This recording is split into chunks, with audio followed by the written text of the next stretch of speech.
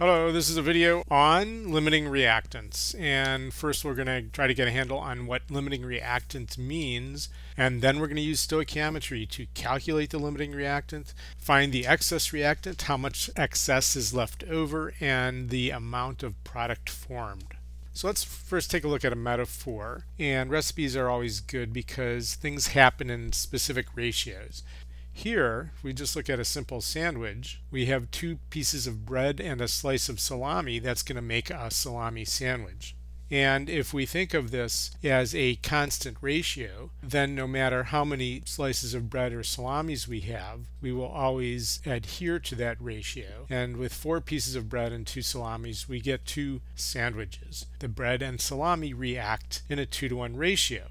But the thing with limiting reactants is you're reacting huge amounts of particles, huge amounts of ingredients, and so that ratio they're supposed to combine in may not be present exactly. So let's take a look at what that means. So here, with 19 pieces of bread and 2 salamis, we're still stuck with that 2-to-1 ratio.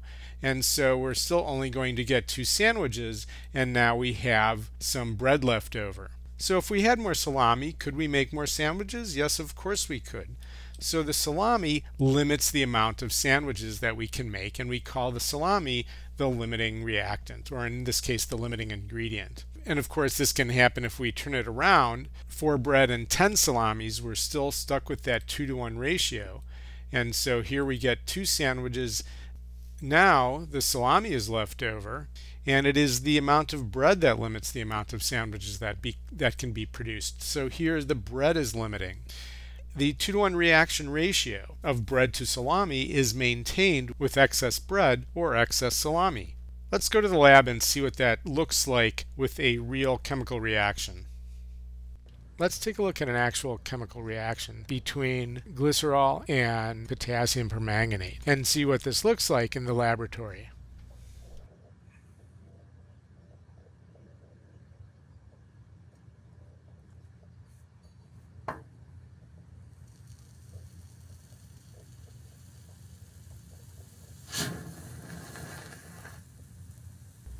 Notice that the 2 reactants, potassium permanganate and glycerol, produce 4 products, 2 of which are gases and 2 are solids. We see the 2 solids, potassium carbonate and manganese 3 oxide, and what's most interesting is that we see there's plenty of potassium permanganate left over. So that tells us that glycerol must have been limiting. There's no more glycerol visible. The glycerol was all used up. And if we add more glycerol, then we would get more product. However, if we add more potassium permanganate, which is in excess, nothing would happen. There's no glycerol to react with it. So here, glycerol is limiting and potassium permanganate is in excess.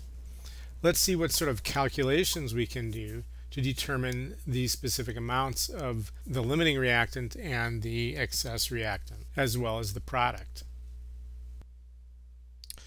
So in the final part of the video, we're going to look at limiting reactants at the molecular level and then limiting reactant calculations.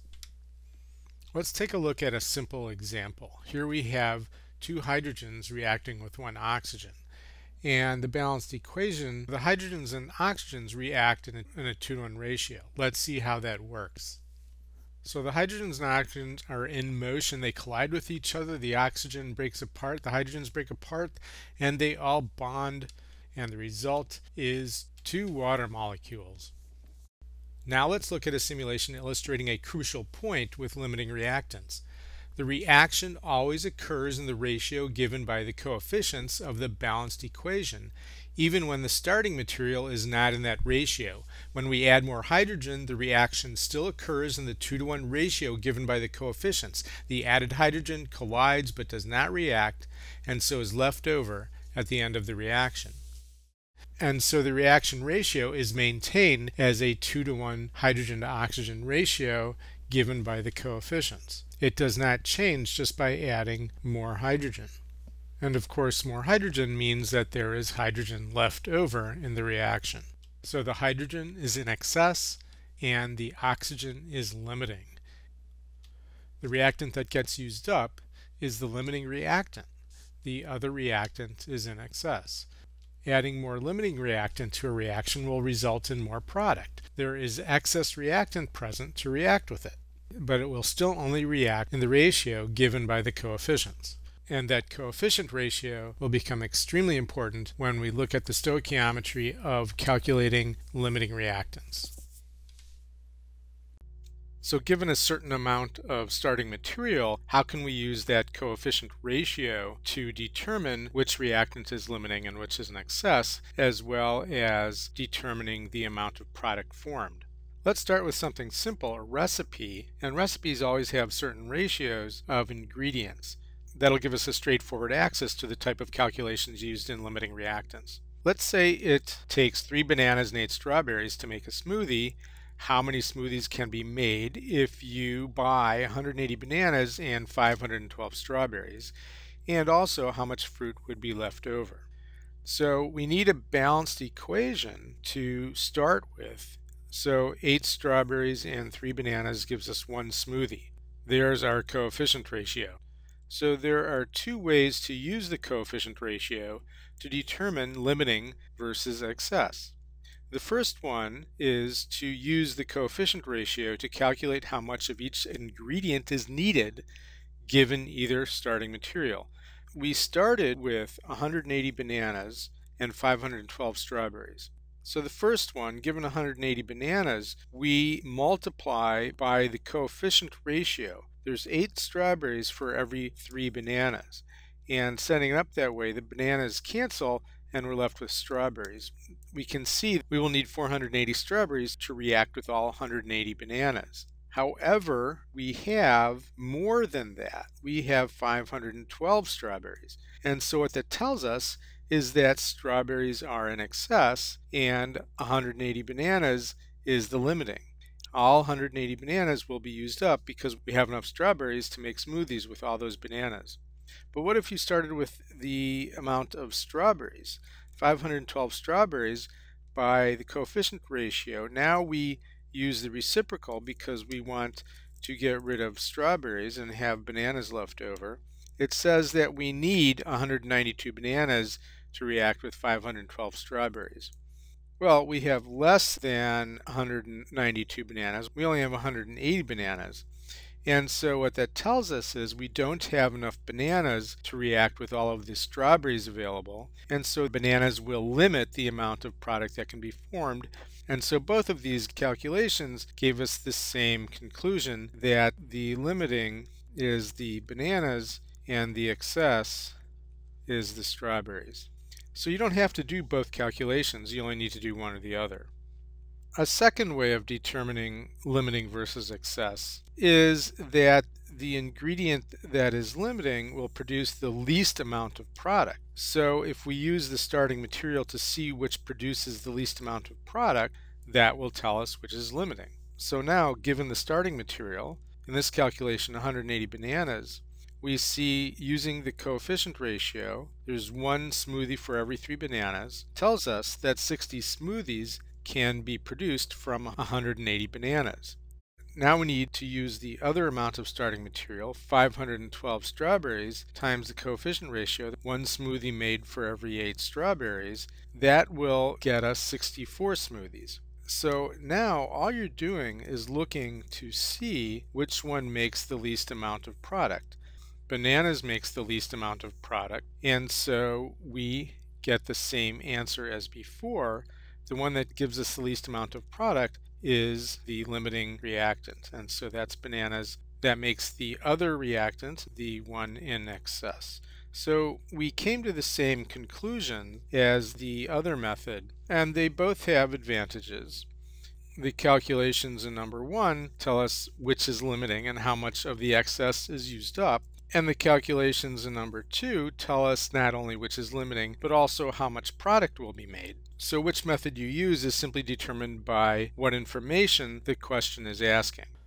So we still need to calculate the last question, how much of the excess is left over.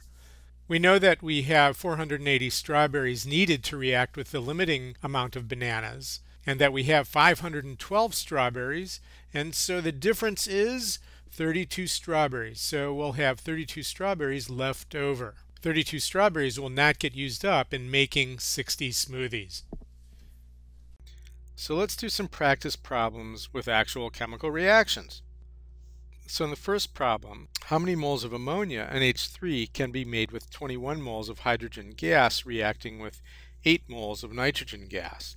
We are also going to find which reactant is limiting, which is in excess, and how much of the excess will be left over. So there are several questions being asked here, and let's just go ahead and label them. A, how many moles of ammonia will be made? B, which reactant is limiting? C, which is in excess? And D, how much of the excess will be left over? So to determine A, the amount of product formed, we actually have to start with B, determining which one is limiting. And because we want to find the amount of product formed, we are going to use the second method to determine the limiting reactant. And of course, we can't do anything in a limiting reactant problem if we don't have a balanced equation, and so we're going to add the coefficients. 3 hydrogens reacting with every 1 nitrogen, that produces 2 ammonias. So in the first calculation, we take the amount of hydrogen given in the problem and multiply it by the coefficient ratio with hydrogen on the bottom and the product on top. So the coefficients for ammonia and hydrogen are 2 and 3, hydrogen on the bottom so that it cancels, and we are left with 14 moles of NH3 produced by the reaction of 21 moles of hydrogen. So in this method, we simply are looking at which one will produce the least amount of product. Using the other amount, 8 moles of nitrogen, find out how much product will form using the coefficient ratio, and we see that 16 moles of NH3 will be produced from 8 moles of nitrogen. So here we see that 14 moles of NH3 is less product than the other one, and so therefore it is the 21 moles of hydrogen that is the limiting reactant. So we found the answer to B. The limiting is the hydrogen, and of course that automatically makes the nitrogen in excess. And since 14 moles of NH3 is the lesser of the calculated amounts produced, that's going to be the actual amount of product produced. The last question, D, how much will be left over?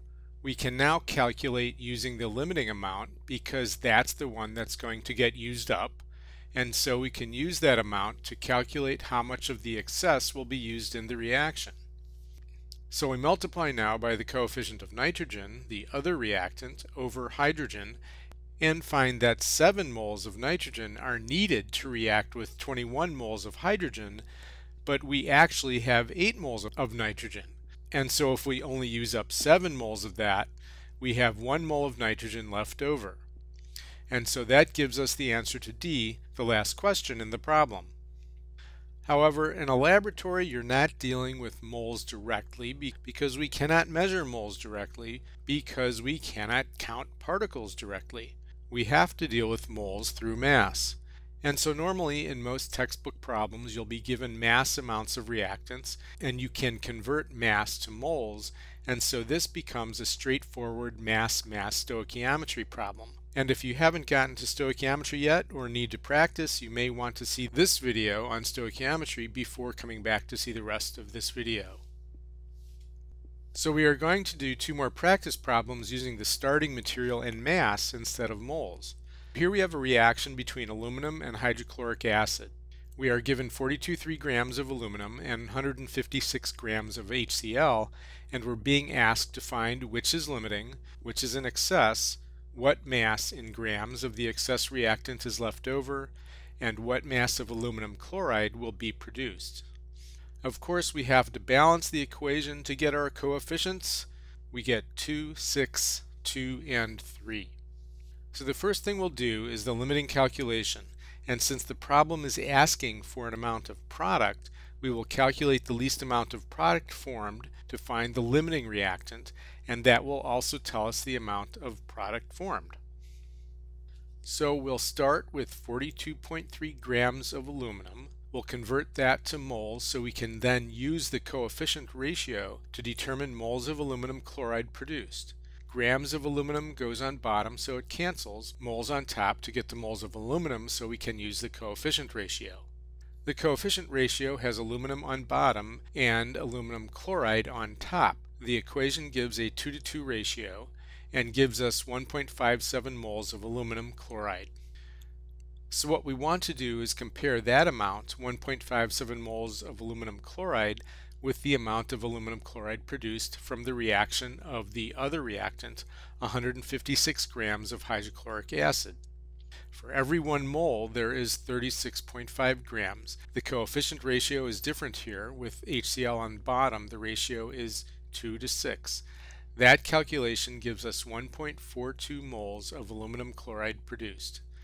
That is less product than the other one, and so therefore HCl is the limiting reactant. We'll keep a tally of our answers over here. Limiting is HCl, and that means the other reactant, aluminum, is in excess. So let's determine the amount of excess, the amount of aluminum that is left over. And what we're going to do is take the amount of limiting, since that amount is all used up in the reaction, and use that to determine how much aluminum will be needed to react with all 156 grams of HCl. We'll do a mass-mass stoichiometry calculation using the coefficients of aluminum and HCl, which gives us moles of aluminum used. But since the problem gives the amount of aluminum in grams, we want to go ahead and convert moles of aluminum to grams. And that tells us that 38.5 grams of aluminum is the amount needed to react with 156 grams of HCl. However, the amount we have is 42.3 grams of aluminum, and so the difference tells us the amount left over. And so now we have answered one more question in the problem, the amount left over. And finally, to determine the amount of product produced, aluminum chloride, we again use the limiting amount. But with the limiting amount, we've already determined the amount of moles of aluminum chloride that will be produced, so all we need to do now is convert that to mass. So 1.42 moles of aluminum chloride on the bottom, grams on top. The molar mass, 133.5 grams for every 1 mole, and we have 190 grams of aluminum chloride produced in the reaction. From the limiting reactant, 156 grams of HCl. We have now answered all of the questions in problem number 2. So let's do one more problem. Why don't you turn off the video and take several minutes to see if you can do the problem yourself. Don't forget to balance, and then turn on the video and we'll go through it together. So let's balance first. 4, 7, 4, and 6 are the coefficients for the reaction. We have 60.1 grams of oxygen to begin with and 15.0 grams of ammonia, NH3, to begin with. So which is limiting, which is in excess, how much is left over, and what mass of water will be produced. Same as before, the problem is asking how much of a product will be produced, so we're going to use the second method of determining the limiting reactant.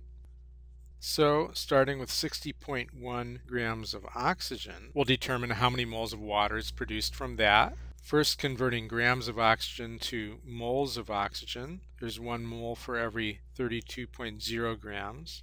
The mole ratio, oxygen on the bottom, the product, water on top.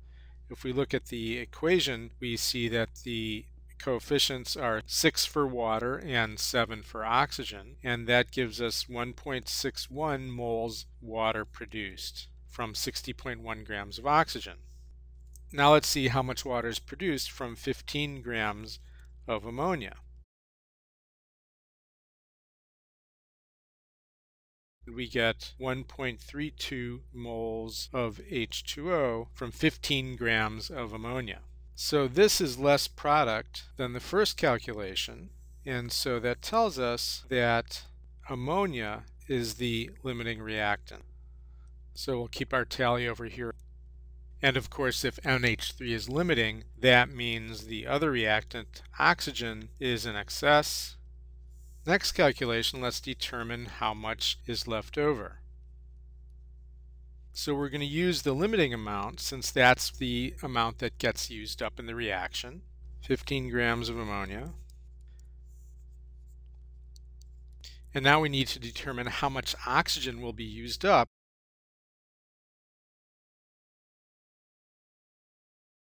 And that gives us a grand total of 49.4 grams of oxygen.